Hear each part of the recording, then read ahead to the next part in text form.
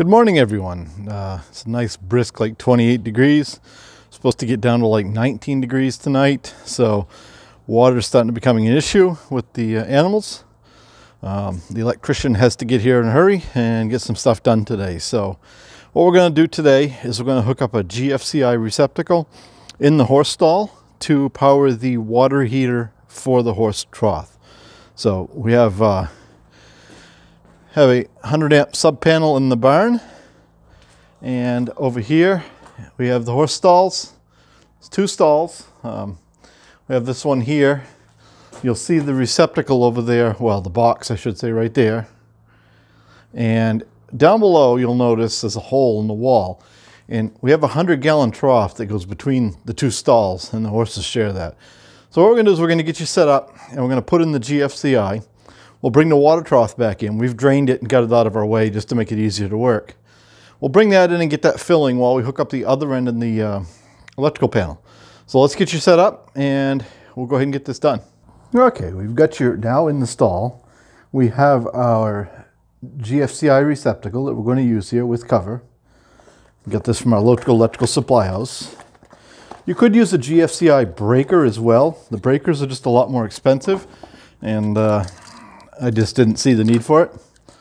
I'm going to give you a little tutorial on the GFCI in a minute, but the one thing I want to point out is that on a GFCI, or most of the ones I've ever used, there's an actual clamp for the wire to stick into, so we don't bend a hook in the wire like we do on the regular receptacles. The other thing I want to point out on a GFCI is that as it goes in and it goes out. And what I mean by that is if you wanted to have, like, say, 6 receptacles protected by a GFCI, you'd come into the GFCI receptacle, you know, and you see the buttons on it. On the front, you know, on the top side, which is called line. I don't know if you can read that right there. And then you'd come out of the bottom, which will be labeled load underneath that sticker. They put the sticker on here to let you know, these are not the screws to use if it's a standalone receptacle. It's very important that the power flows in the right direction through this. Otherwise, it can't monitor what's going on downstream. If you was to feed it on these two, it wouldn't work at all. If you fed it here and tied your neutrals together up here and only fed the hot out, it wouldn't work either. So, read the directions, make sure you pay attention to that. That is where it is set way different than a regular receptacle. So you have to come in on the top, out on the bottom. The big thing is, top and bottom is not, that's a poor term in receptacle world, because you'll notice on the front, the words are written both ways. So which way is upside down? It's a darn good question. Typically in an application where I'm worried about anything, I mount my receptacles this way, and that way the ground plug is at the top, nothing can fall down onto the prongs, and if it does start to pull out, the prongs aren't exposed. There is no right or wrong way. It's kind of like Ford versus Chevy. So I shouldn't be saying top and bottom on here. What I really need to tell you is to look for line and look for load, and that's it. So we're going to go ahead and we're going to get this ready. You'll notice there is a strip gauge on the back of most of these. It'll tell you how long to strip your wire. So we're going to go ahead, we're going to strip our wires out so it'll fit into that. And we go about 5/8 of an inch is what we're looking for. Want your wire nice and straight to get into the back of that.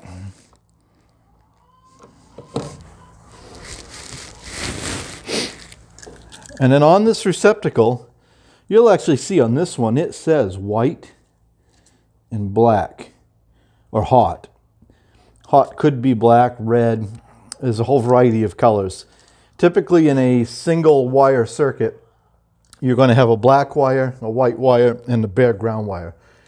You may see a red wire in some cases, but typically in residential, it's always going to be black and white. You get into commercial, there's a whole list of colors that can be your hot conductor. So what we're going to do is we're going to go ahead and we're going to put that white silver screw, large side of the receptacle, under that clamp. I'm going to loosen the screw up a little bit. And we get that in under that clamp, and we can see it right on the other end there. You probably can't see it on camera. And we're going to go ahead and tighten that white wire down. And then we're going to do the same with the ground.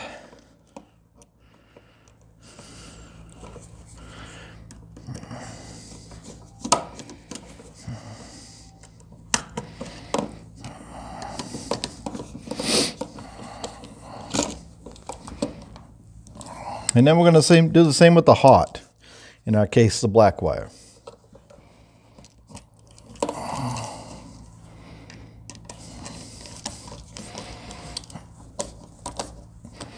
So let's see if we can get you right in there and look at that. So hold on a second.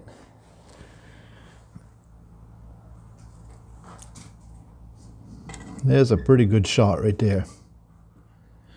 Okay, so now we're going to go ahead and put the receptacle into its socket. Again, accordion style the wires back in there. And make sure the ground doesn't touch anything important.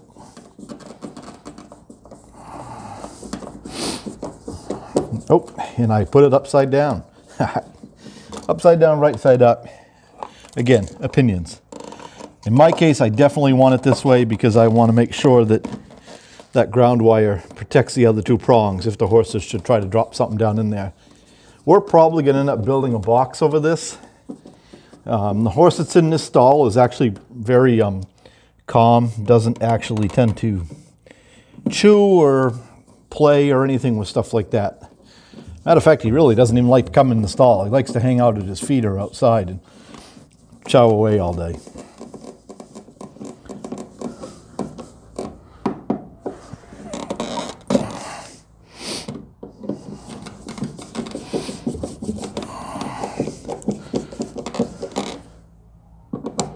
So now what we're going to do is we're going to find our small bladed screwdriver.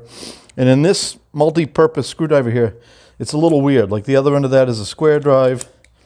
I have to pull that out, and I think it's under this other square drive. Right there is our small regular screwdriver that we're going to use on our cover.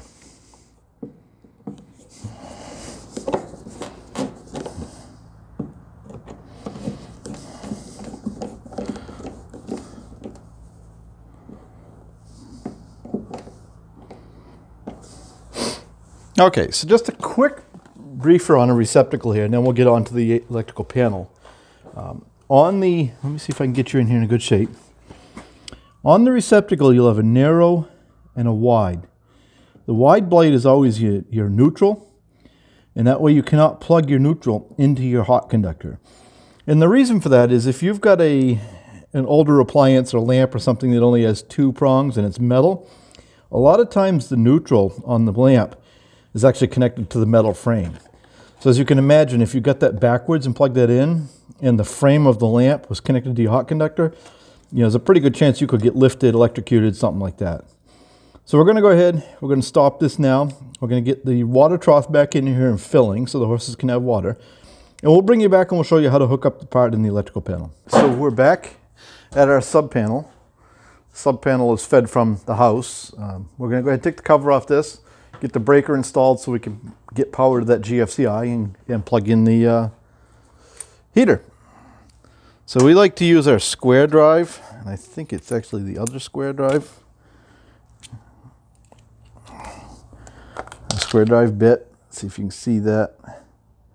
All your electrical stuff, your cover screws, your breaker, they all have that square drive socket in them, and it makes it so much nicer than a flathead screwdriver.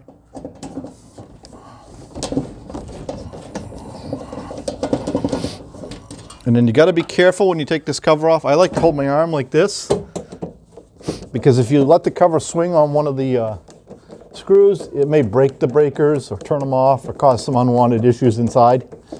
So I like to lean my arm against it and hold it. If you had somebody else helping you, you could hold it while they took the screws out. But essentially, try to keep it from moving. Some of the bigger panels have keyholes where this sets into the frame, and you don't have to hold it, but on these ones you do. Now we've already run our wire previously before we finished up the barn. So we're going to take our Romex connector and we're going to put that in the top. Word of caution on the Romex connectors, when you tighten these two screws down, just snug them up so the wire doesn't move real easy. You don't want to crank them right down because you will damage the wire. Could cause a fire or shorten the wire and have nuisance tripping of your breaker. In the top of the panel, we're going to see if we can get you up here and see this. You'll see these knockouts right here.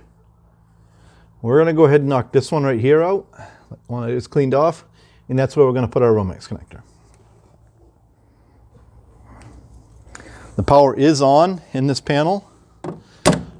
I would advise when you're doing this, you actually shut the power off.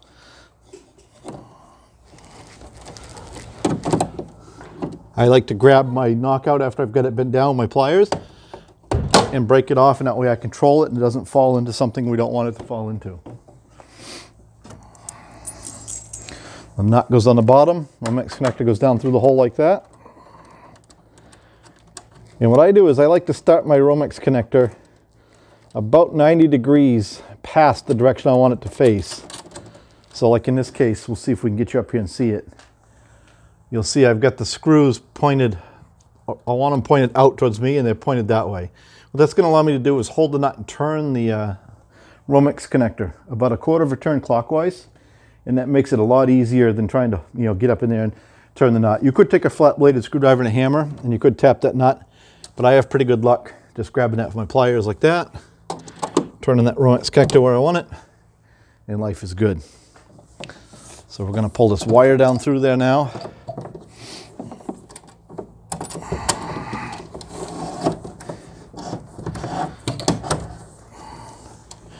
And we're going to snug that up once we find our screwdriver.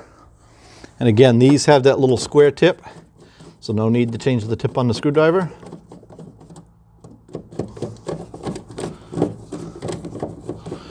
And I'll show you what I mean by snugging this up. So I'll try to keep my arm out of the way. You can see I can move the wire pretty easy. See, right about there, the wire starts to move pretty hard. I mean, I can still move it if I pull, but it moves pretty hard. And that's kind of what we want. We don't want to crank it down so tight that we damage the wire. And we're going to go ahead by putting our knife blade right in the middle on top of the ground conductor and holding our hands together. We won't slip and hit our hands. And we're also controlling the knife that we don't drop it into something live inside the panel. So you only have to do a little bit of your regular Romex like this. And you can peel your conductors right out of it like that. There's my 3 conductors. You can get everything out like that. Reach in there and trim that conductor back while you're not, not the conductor, the jacket. And then the whole thing will just slide right off, just like that.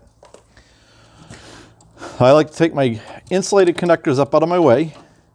I like to get my ground wire done first because it's a bare wire and I just worry that something could touch something. So in a sub panel, your ground and neutral will always be separate.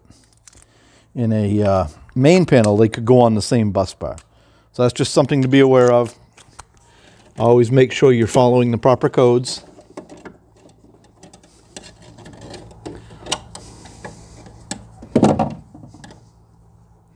And this panel is quite messy just because it's been worked on in the cold and dark and everything else out here in the barn. So,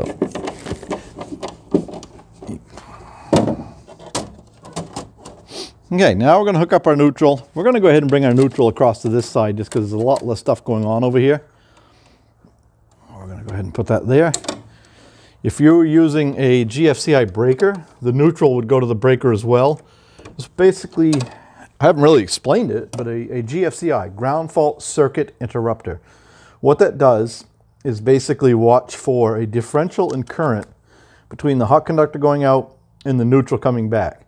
And if it sees that differential in current, it'll open the circuit within milliseconds to save you from getting electrocuted. So if you're, say, in the bathtub and you decide to bring the TV in and set it on the side of the bathtub and watch it, and the TV falls into the bathtub, the GFCI will detect that leakage to the water to you and trip instantly and save you from getting electrocuted. So that's why we use it in an application like this, is because we don't want the water trough to get electrified and have a horse get electrocuted. So it's the same principle, just on an animal instead of a human. So we've landed that. I'm going to bring you over around here a little bit. We've landed that neutral right there on our neutral bus bar. And now what we're going to do is we're going to put our 20 amp breaker in. We're going to make sure it's off. We're going to run that hot conductor down around like that, and we're going to go ahead and strip it and put it in the breaker.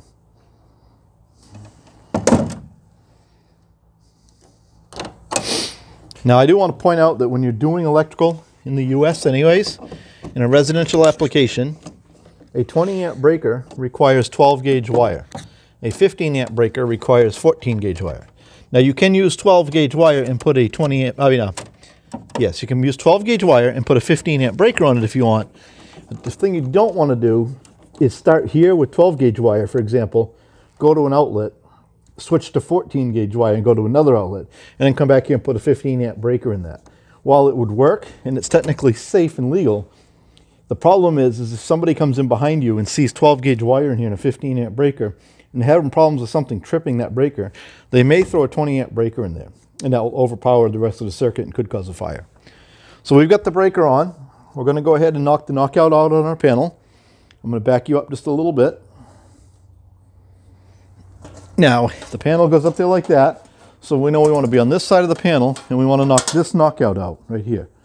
So what I like to do is just grab my pliers, grab it like that, and bend it down, and bend it up and down about 3 or 4 times, and it usually comes right out. Now, when I put my cover back on, I like to open my door and see, so I can see my breakers like that, and line it right up. Then I get a screw started up here, like so. Get another one started over here.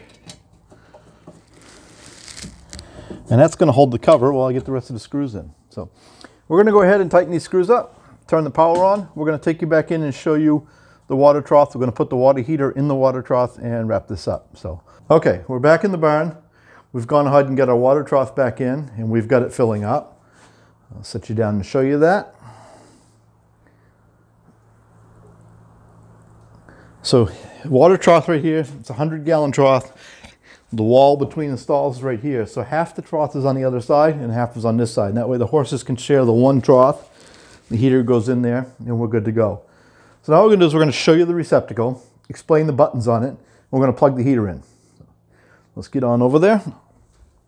See if you can see what we're doing. So there's our receptacle. And right there in the top corner is a green light. That's telling us that the receptacle has power and is on. There's a button here labeled test. If we push that, you'll see it went out and the light went out. That's telling us that the circuitry inside works. So now we're going to push the reset button and you'll see the green light came back on, telling us we got power. Now you want to look at your manufacturer's recommendations and you want to push that test button every so often as they recommend. I think most of them tell you to test it once a month, but it is a good idea to test it. So Sue's going to grab the camera here, and we're going to go ahead and put the water heater in and wrap up here. So this is a 1500 watt, I believe it is, immersion heater. It's meant to go right in their trough. The minerals, of course, collect on it and make it kind of interesting, but we're going to go ahead and set that down in there and plug it in. Now, we will end up having to come back, like I said, and dress this cable up. Any questions, leave them down below.